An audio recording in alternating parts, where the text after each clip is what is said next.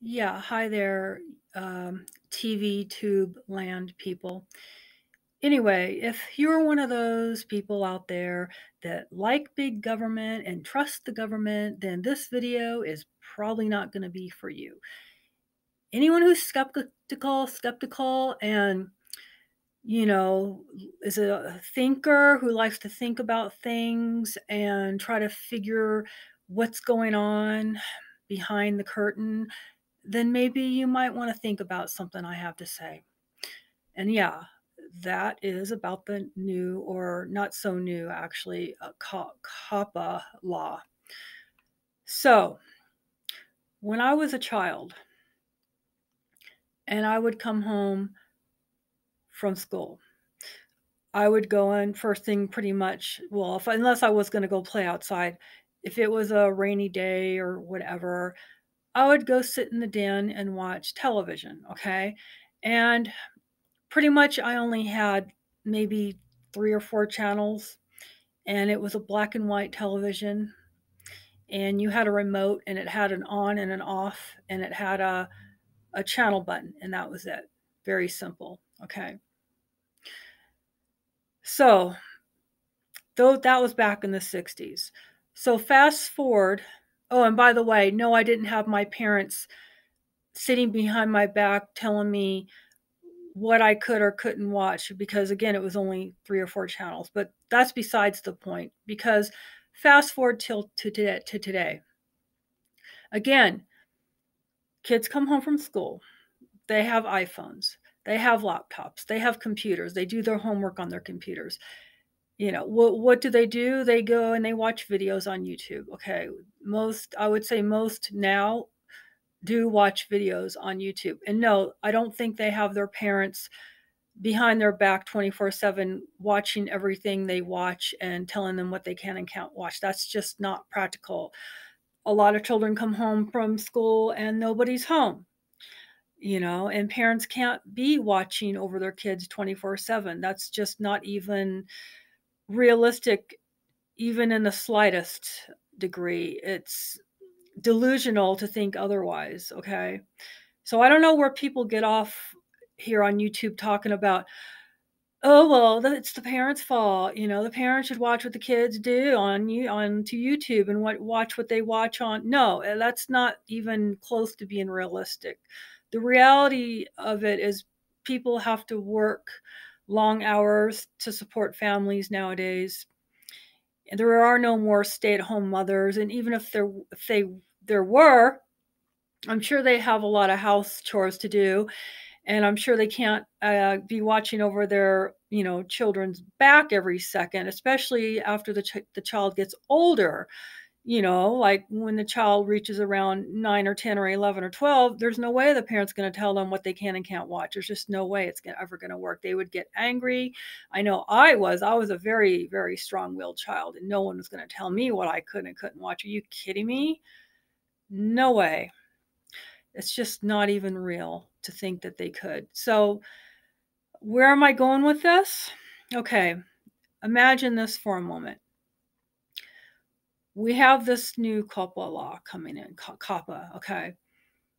And that is because YouTube has been collecting, because it's actually Google, that's what they do, right? They've been collecting data on everyone, that they see what they like, what they watch, what they might buy, and then they give them those personalized commercials according to what they think they might need, buy, or want, that they're interested in. Harmless, okay, it's harmless. There's no problem. I don't see a trouble or a problem with that. However, because that was added into the law as some kind of weird amendment before the internet or YouTube ever was even conceived of, now they're trying to, who are they is the question.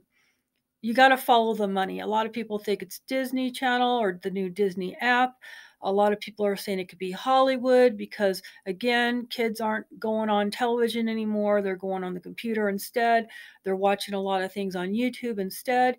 So it could be a Hollywood thing behind it all. I don't know exactly. All I know is this. I can pretty much say without a doubt, What this is gonna do, it's gonna upset everything and everyone on YouTube. What I imagine is gonna happen, and what I pretty much know is gonna happen, once these so-called kids, 10, 11, 12, start going on YouTube and trying to find their favorite channels, and they start to realize, "Well, wait a minute. They're not showing up. My favorite channels aren't showing up anymore." And all of a sudden, their favorite channels are hidden somewhere, and it's almost like they don't even exist. They don't get no more notices on their favorite channels, and every time they wanna watch something on their favorite channel, they gotta actually go into the system on YouTube and actually hunt down their favorite channels and actually log into their favorite channels, and they'll no longer get no more notifications of their favorite channels.